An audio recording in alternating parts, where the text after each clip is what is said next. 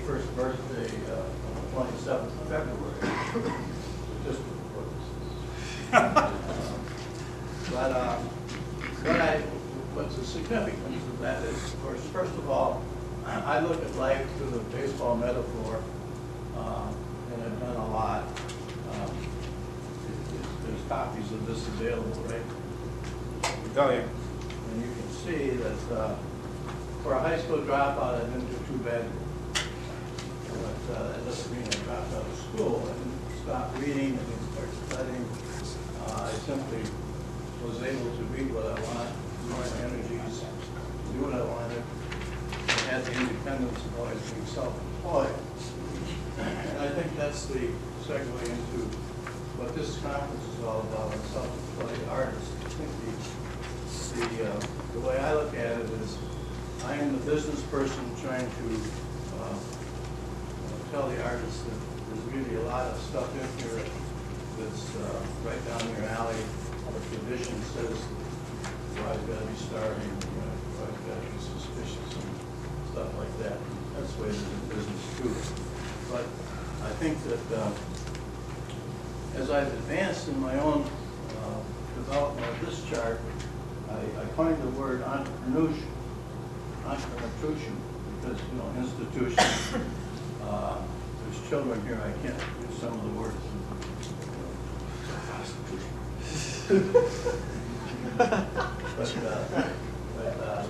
Notice, you can raise that joke, because you can see the words that I use to describe what's involved in self-employment and the success of self-employment. Those are all good words, but I don't think they really define, one person's imagination is another one's boredom.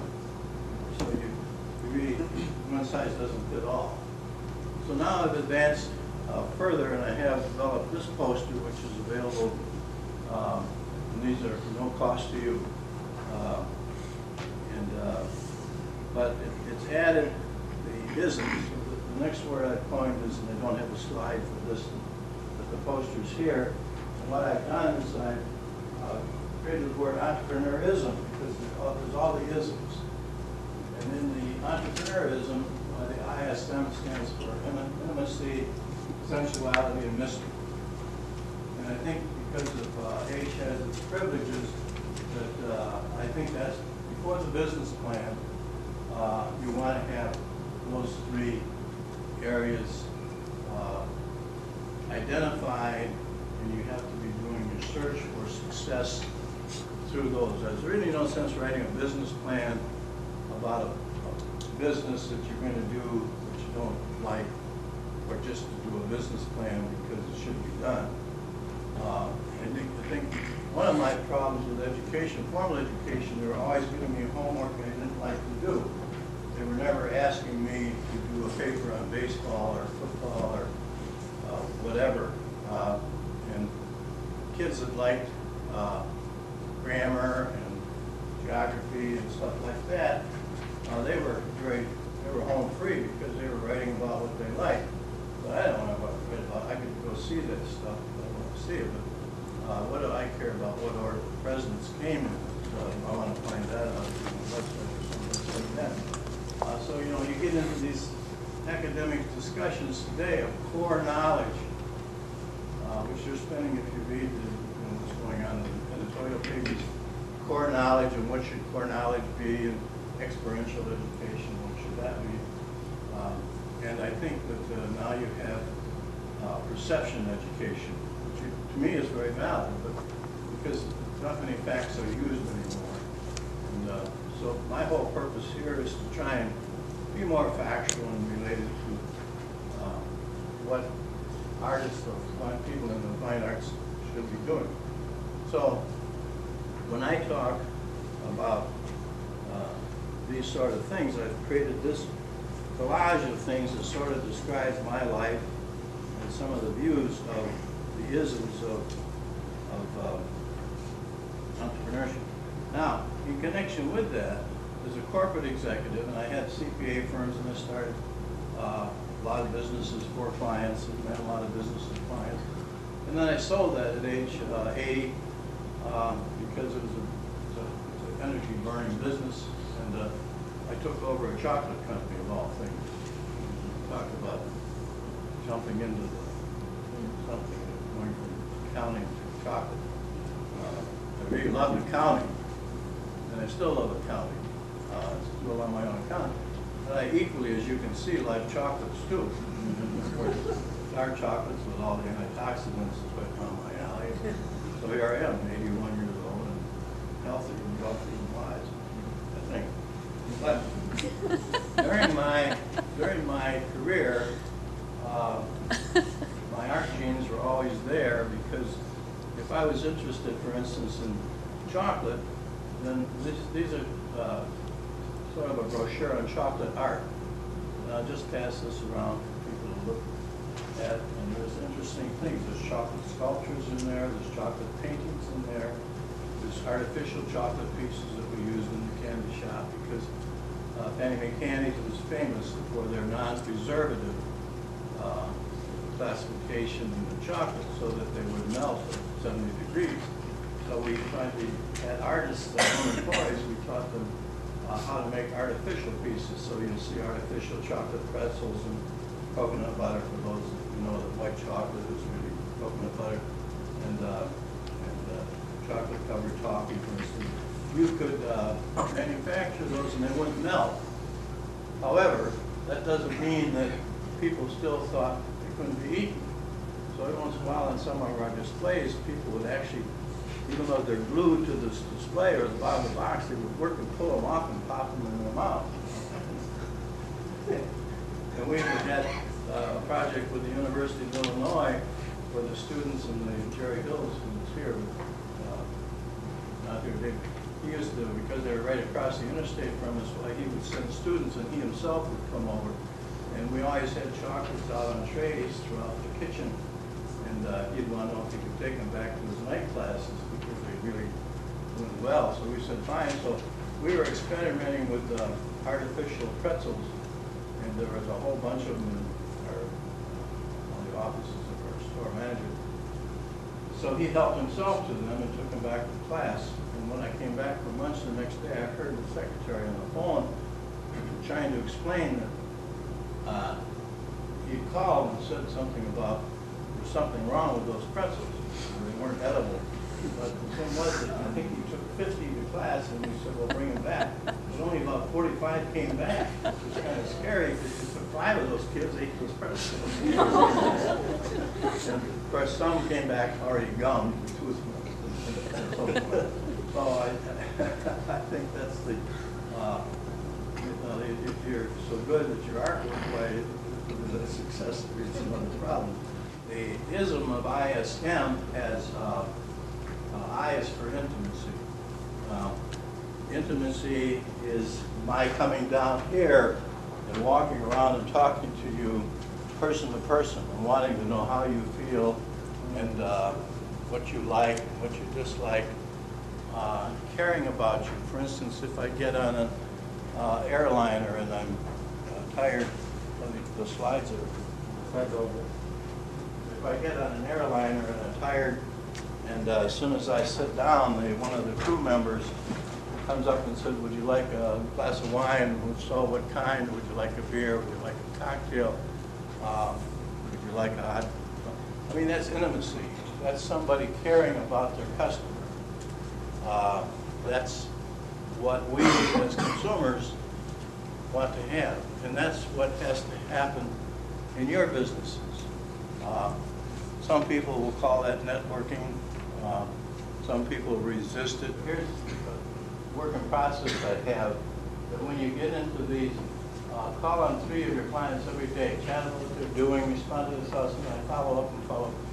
And you folks can read that, I think. Spread your email address around, get some spam. Spam is worth all you can eat. I don't know if any of you ever tasted spam. I grew up on it during the Second World War.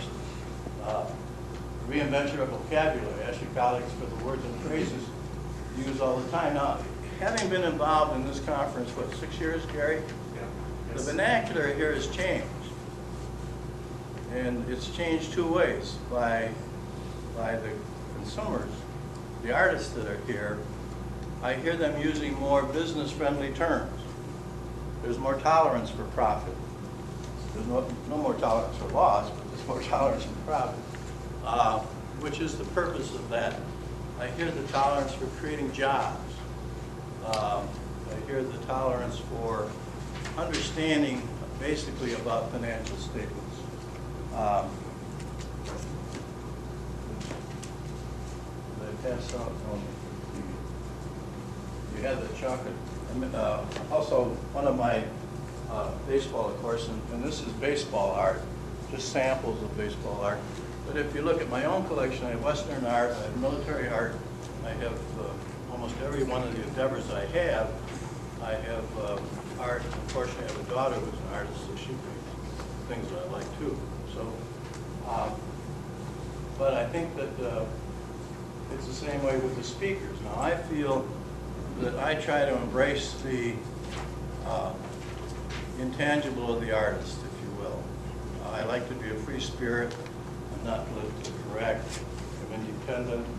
Speak my mind. I don't want to compromise ethics. I don't want to do things that I might have to do if I was in publicly held corporate America. And there's a big difference. Publicly held corporate America represents about 10,000 of those businesses are publicly owned, known as on the stock exchanges. And it's those businesses that have a certain amount of mischief in them, and you can bet about that. And of course, that's the ones you hear about. But there's 27 million non-publicly held businesses. And of those 27 million, there's about 20 million that are sole proprietors. For instance, like myself, when I ran Penny Mae Candies, I was never an employee. I was an independent contractor, CEO, and I told the board what to do. I didn't have the board telling me what to do. And I'd send them an invoice each month for my services.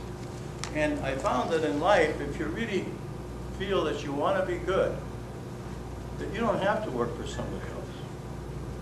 Regardless of what you're doing, if you really get to a level where you're good, I don't mean that to be arrogant or egotistical. The need for excellence, regardless of what it is so strong that you don't have to work for somebody else. That's true if you're an artist, it's true if you're a nurse, it's true if you're a doctor, it's true if you're a CPA, it's true if you're a lawyer, it's true if you're a teacher. Every profession and trade there is, if you really can meet that standard of those things that make you good, which are, you saw in the earlier chart of what an entrepreneur institution is, you can name your own game. So I see reinventing the vocabulary taking place for every decision to make benefits. Visit the client. If not, focus on your decision for another 10 concentrated minutes and work out a way to change it. And then, have you ever been invited to a client's birthday party? If not, make the invitation your mission. And that's what I used to do. This past birthday, I didn't have a big party. 81, you're really not into parties that much. You can't drink as much. There's no girls jumping out of the cake. You know, and I've been married 60 years, so my wife tolerates a lot of things. So, but I think but the thing is, I used to have 3 or 4 birthday parties every year, particularly on my 50th birthday. I had disguises and everything, so that I wore and humored everybody and drank as much as I wanted and said anything I wanted. So, but it was a lot of fun at that age. But 81, you're not into all that. So I don't know if you're any wiser. I think you're just tired. So that's the intimacy. I'm not selling, you know. I'm talking about helping you. I mean, these days the help I need is getting across the street. But you folks need help. You're here for help. And you're not begging for help. I don't mean to be little or anything like that. You want to do what it is to make you build to that level where you're good, where you're excellent, and where you can live this kind of life without having to compromise too many things and too many people. And with the market's growing like 310 million people in the United States today, and globalization and things, the market becomes better for all of us. I never worried about advertising in the candy business. If I made my product as good or better than the next person, I didn't have to worry about increasing my sales. The population in its own way would increase our sales. And we have former executives. Mike Hennessy was Chief Operating Officer. So Joe Roberts has been a friend of ours for years, and so they know how that works. So you don't have to be greedy. You don't have to get more than your share. Now the senses are sensuality. In their taste and touch, smell and see, and hear. Now, every business has an aroma. When I had the accounting business, I had maybe 135 different businesses. I could go in blindfolded, I think, and tell you what business I was in. Now, the chocolate business, in addition to being an intimate business, is a taste, touch, smell, see business. So, to prove that, I brought chocolates. Wow. You can touch them, you can taste them, you can see them, and you can hear your pal chewing them. They're not tastes. And you can love them, and you can touch them, and they're sensual, even sexual. Be careful. Yeah. Well, I was given a compliment. I used the phrase, candy is dandy, but liquid is quicker. But in any event, so when we get into the senses of things, you can smell a new car, right? Yeah, we had some students down at Bradley University in Peoria. They bottled Essence of Peoria perfume bottle. And they sold them for $1 a bottle. And they made a lot of money.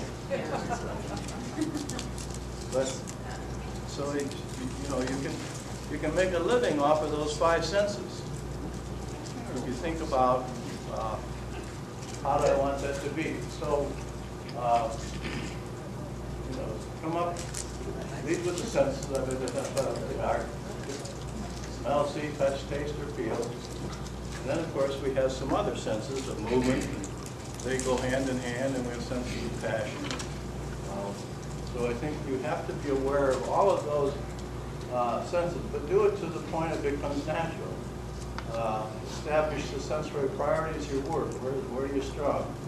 Where do you have to work to create a visual representation of your evaluation? That might be a business plan, so that make music a priority. Now, I'm a music guy. I've always had a desire, and actually, if I drink enough, I can sing country and western songs and do line dancing. And the older you get, the more inhibitions you lose. And independence is great. Finding music is a great stimulant, and you hear it. Why do you hear music? And I think that's what. And then finally, review a great design, share your favorite examples from CD covers to stationery, whatever. You see them around here. So I think the senses of experiencing your business, when you learn to love a business, how do my senses react to that? Do I really want to do that? Is it painless to do? My accounting work was painless to do. My chocolate manufacturing was painless to do. Our charitable work now, Mr. Hennessy runs the Coleman Foundation, and I'm what they call Chairman Emeritus. It's like being in. Being what? Being what? But Like being what? in any event, I set up the Hughes Foundation, so I have something to do to overcome that situation. Anyway, but I think that, so it's fun giving money away. It's harder to give money away than it is to earn money. It really is.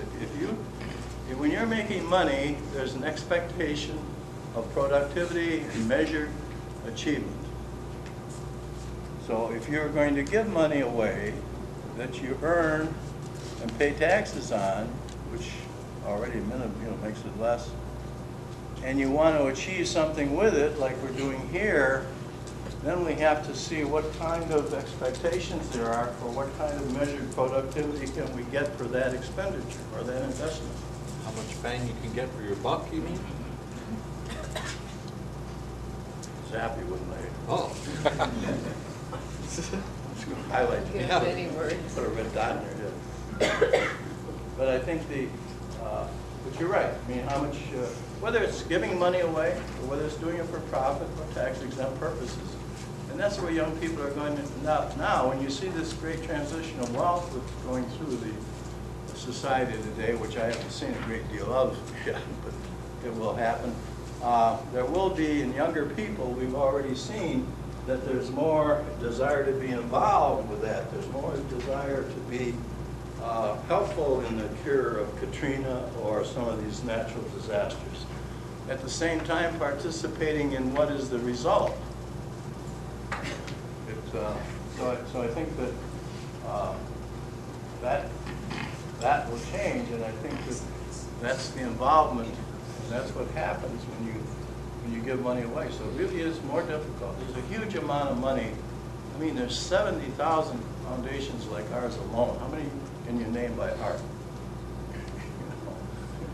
So it's the same thing with the stocks. If I ask you how many corporate publicly held companies can you name, you probably all can list a good many.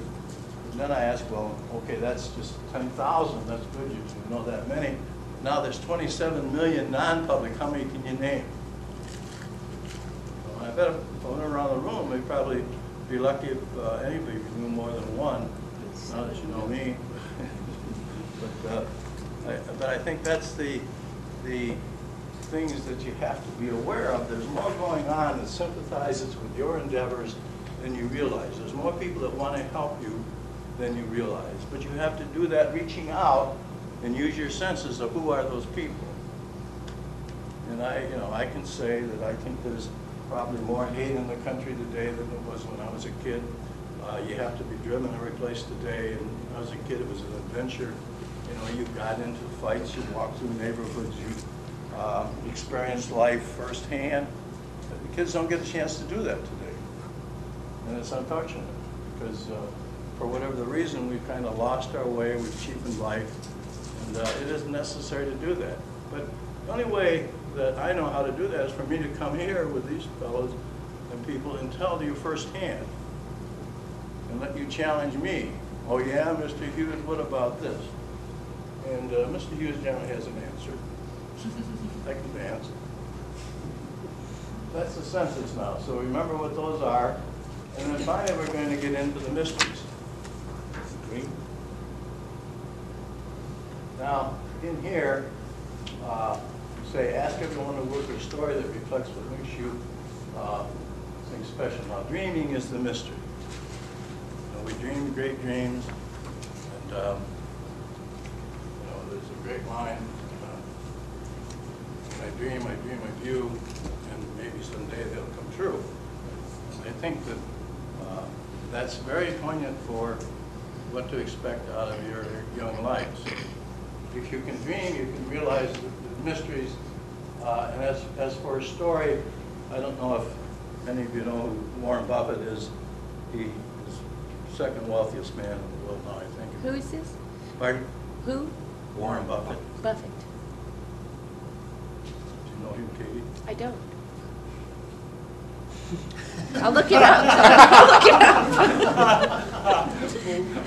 up. Katie's in northern New Mexico. Jamesa Mesa High School.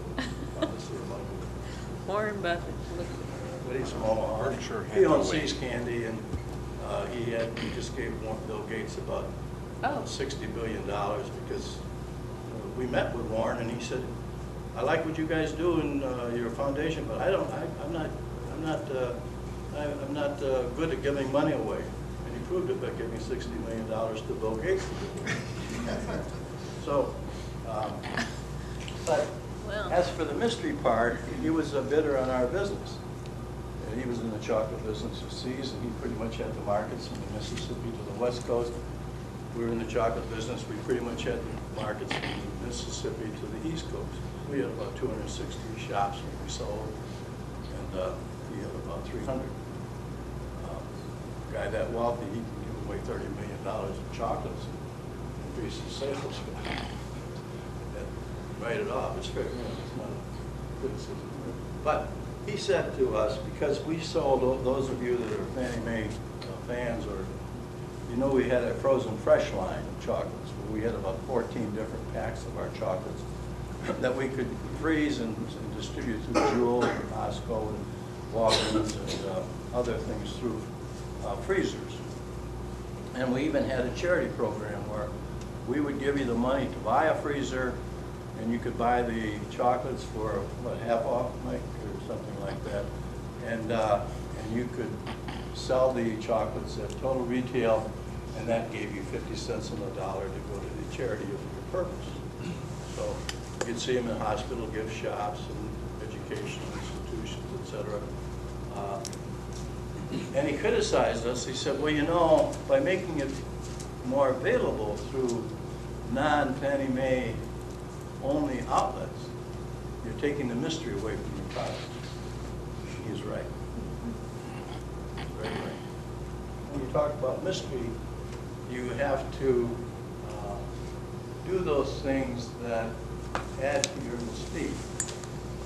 That's why I wonder sometimes with all these my place, my face, my space, where people are revealing their whole lives and spilling all their guts, where's the mystery going to be? You know, it's like, I've been married 60 years, and I never want to fully understand. In our house, it's a compliment if I say to my wife, you know, I still don't understand you. And she says, and that's the way we're going to keep it.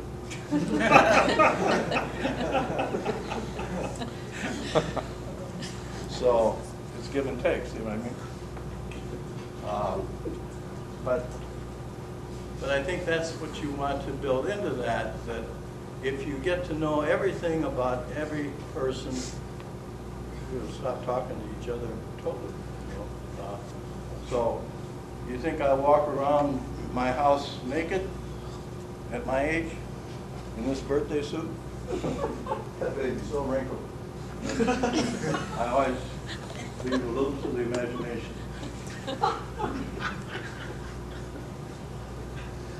That's the mystery of life. I think I could take this on the road. This, by the way, is my baseball hat. I own a major owner of an independent professional baseball team, the Schaumburg Flyers, just west of O'Hara Field. That's what we call the Flyers. We have a 7,500 seating capacity. Our dimensions are the same as Wrigley Field, and our goal is probably to sell the Cubs for a big price. But it's independent, so we get to say who plays, who pays. We have to have 5 newcomer youngsters who have never been paid to play baseball. You know, and to me in life, that's the problem of kids going to college, and college is becoming the minor leagues of baseball. They don't have to, they can make an error and there's no economic consequences of it. And it's too late in life to have that luxury of experimentation.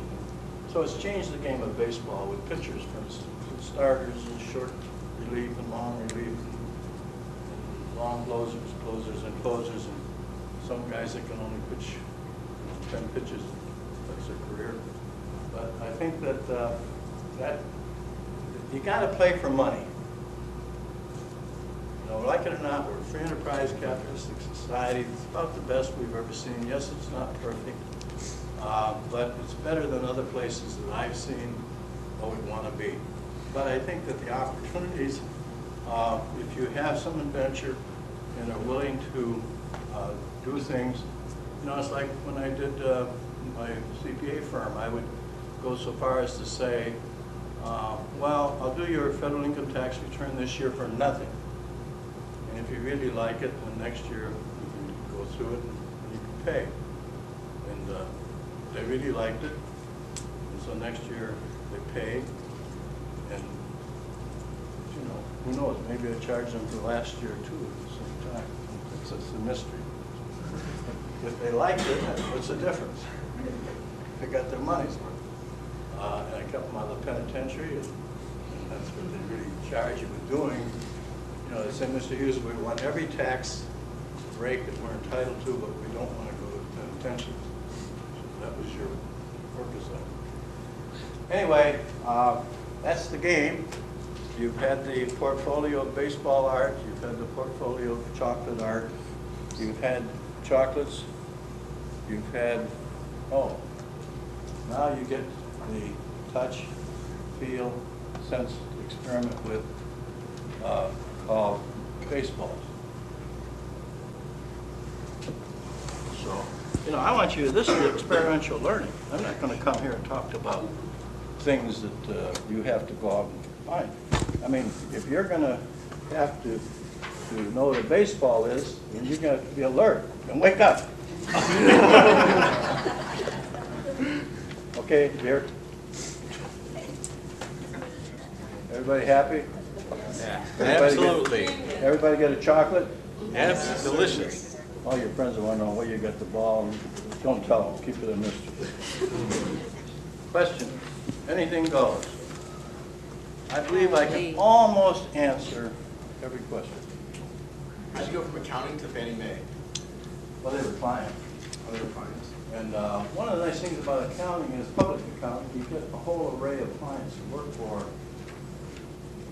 And then, again, if you're good, we're going to offer you jobs. Come to work for us. You know? So when you get ready to retire, I had my choice. I had a lot of candy clients, American Licorice Company, Candy, Fondant Company. Just so happened, you know, they get a reputation. Right? But I chose Fannie Mae because that's the guy I wanted to fish with. And I'll say it's cancer. It's sad at 61. But it's a great business, you know. But you know, you have to know the ins and outs.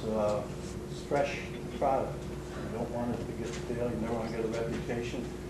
People would bring a box of candy back saying, we didn't like this, or this is what we wanted. You say, you keep it, we'll give you another box. You never took candy back in because you just couldn't have anybody saying, yeah, you know what happens to the stuff they take back. So you just couldn't do business like that. And that's the way with your own work. You want to remember that if you know more about your clients, then they won't be taking the work back. And are able to tailor to your clients. So that's how I transitioned. The people that own Fannie Mae, at that time, Mr. and Mrs. Coleman, with the Coleman Foundation, they invited me to come and join the company in 1975, and then he went to a place he had in Wyoming called Old Log and died, so he wanted to give me a $75,000 signing bonus. So you get signing bonuses. It's just like a commission piece in art. And then his wife died 2 years later from cancer. That was 77, but you know, my friend by then, we'd made it so they had no children, so he was their adopted son, so to speak. He came off of Good Bay, Alabama, mud farm, poverty and so forth. And both worked very hard, and so they made it possible for him to take over the company.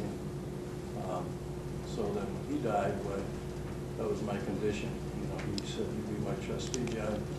I've got a wife and 4 kids.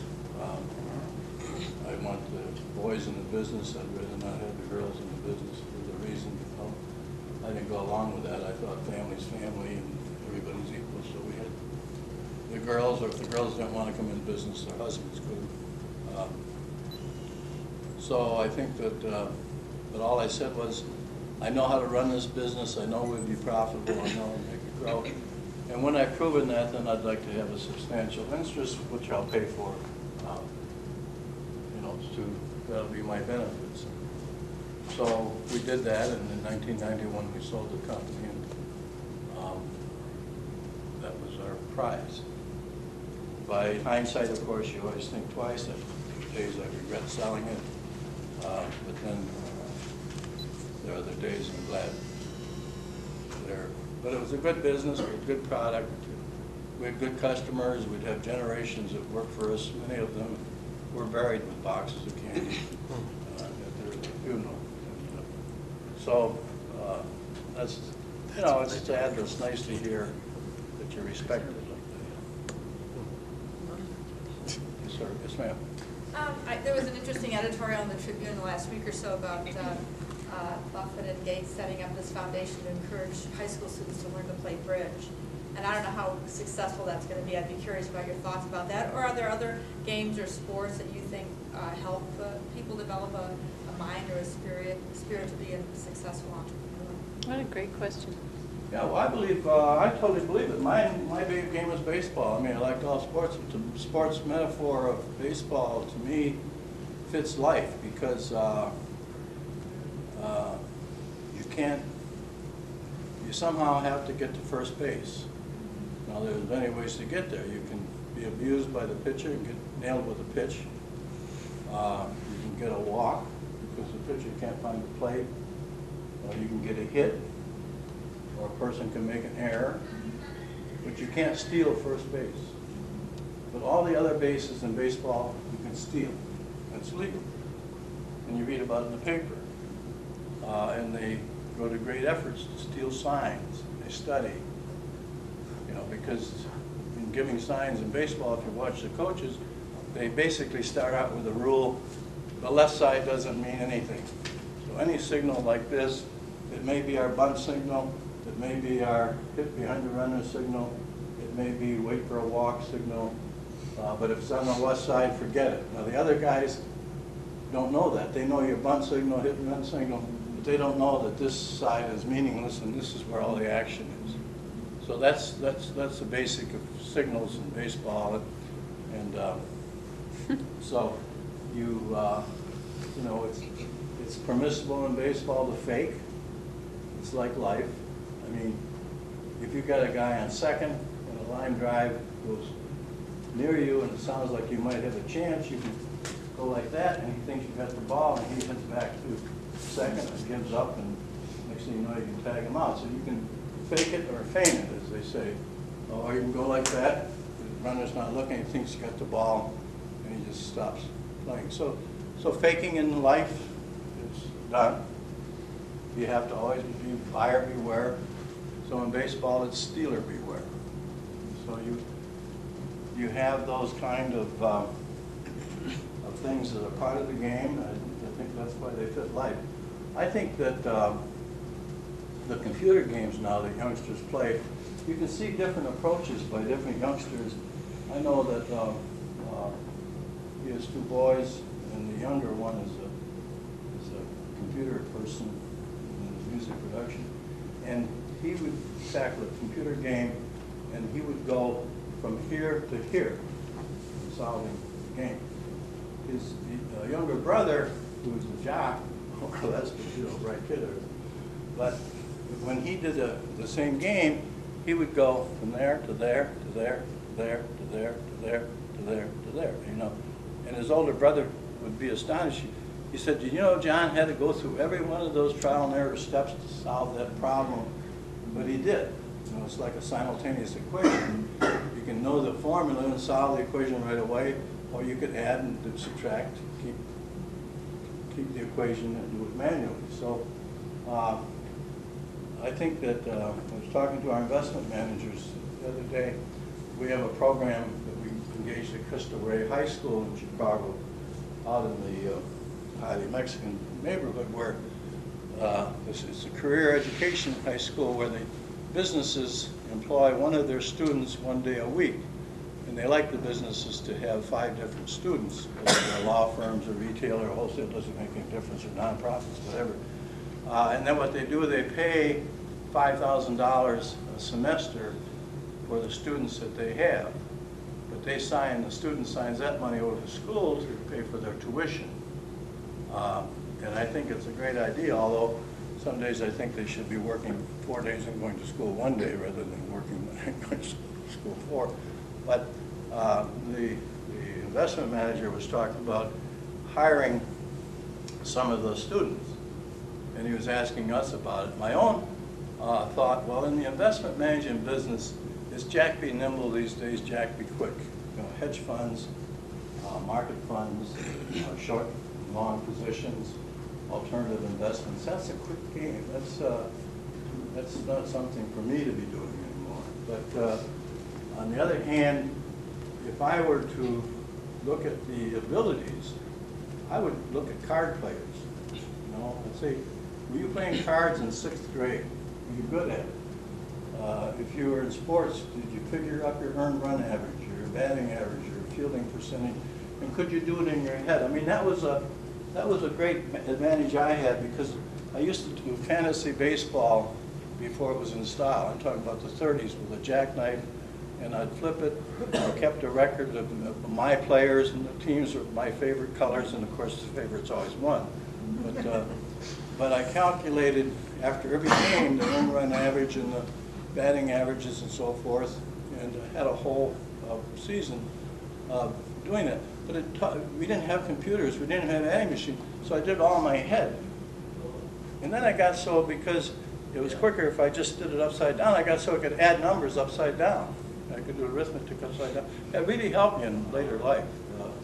It also embarrassed me. At one time I was negotiating a contract with a guy down in Florida, and I was adding up his figures as he was writing them down. Of course, they were upside down. And I didn't realize that he observed that. And so he picked his head up and he was watching me, and then I finished doing the addition, and I picked my head up and he said, oh, he caught me. But in any event, but I think that's the quickness in youngsters today with the computers is, and I think that's how I've been researched and proven, that the quickness of youngsters that use computers, whether it be dexterity in their thumbs, the thumb generation, or whether it's math, arithmetic skills. And I sometimes wonder,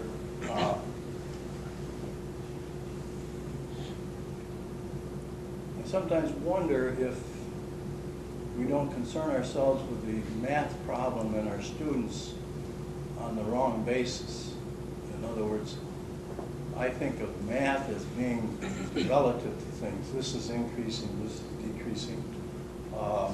Line graphs, I mean, that's what I would show a youngster, is a line graph, and tell me, what does that mean? What does this mean compared to that? How quick they would pick that up, regardless of what the graph was about.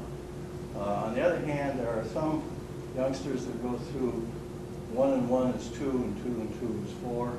And sometimes you want the person who comes up with 2 and 2 is 6.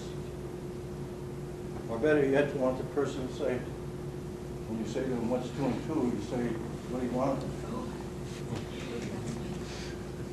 Is that an accountant? No, it's an entrepreneurial accountant. We have to rise above our principles. More questions? I'm very honest. John, you obviously have a very, I'm going to call it upbeat philosophy, which is what you're presenting here. Did you start with this, or is this something that evolved over time, or was this an experiential thing? You just developed this as the best way to deal with it? Well, I tell you, I dropped out of high school in 1944 because I wanted to play baseball, and I did spend 1944 in the league field because the rookie leagues were right at the ballpark. And then the word got to me, I had to be a graduate. I just, even if I got, I mean, we didn't expect to come back. I still worked with the airlines. And that was a big shock to us. When we came back, we said, gee, what the hell are we going to do? We didn't think it would come back. And that's why the GI Bill was so, the second best thing of that century was the GI Bill, next to winning that war. Because 16 million of us came back. And if you let us all out on the same day, we'd have continued the war on this side. That's because that's why we were trained. So by letting us gradually go back into the universities and colleges and continue my education through GED, get my high school diploma, and then go to the college.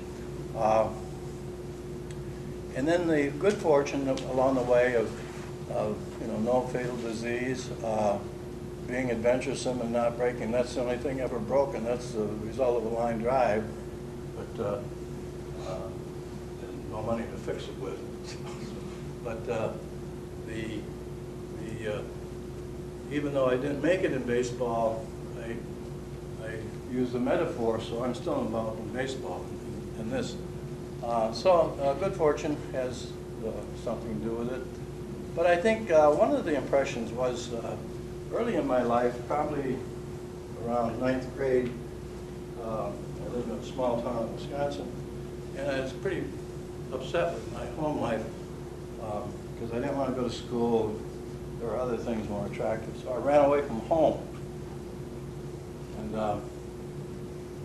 being in a small town, I couldn't conceal my run away. I didn't leave town. I just hung out someplace. And after a couple of days, I realized by checking around, nobody's looking for me, including my parents. I even kind of walked back to the house to see if they closed off my bedroom. Of course, they had 3 boys in the same room, so there'd be some objections. But anyway, but that really made an impression on me that finally, after 3 or 4 days, I just went home. I said, this is not good. You know, I'd rather put up with that stuff at home, good home cooking, and a good spanking once in a while, rather than be out here doing that. But through that experience, it developed hope. You know, all was not lost. There were alternatives. And then, I think going into the profession, the CPA, I couldn't believe how much people relied on me. And that gets us back into the senses. I would get so trusted, you know, because I wasn't easily intimidated. So they really wanted me to fight with the Internal Revenue Service. And I really enjoyed fighting with them. And I would really sometimes get so provoked, and I'd say to them, well, let's go outside and sell this. That might be the best tax law there is. But the thing was that so many people started relying on me who had better educations than I, who had more money than me, but wouldn't make a move without me. And they'd go to a sales meeting, for instance, and come out at 2 in the morning and their car would be gone because it was stolen, and they'd call me before they'd call the insurance company or the police because they figured I had a little more stuff. I don't even know where it's at. You know? So it's, but that's how you build that, and I think that's the deprivation today of kids. You know, like those youngsters. I mean, how often are they able to walk to their destination for fear of some abuse or some kind of activity, or even young ladies like that, or young men like these guys. I mean, these guys are pretty tough guys. They're like those 2 guys on television. What was their name?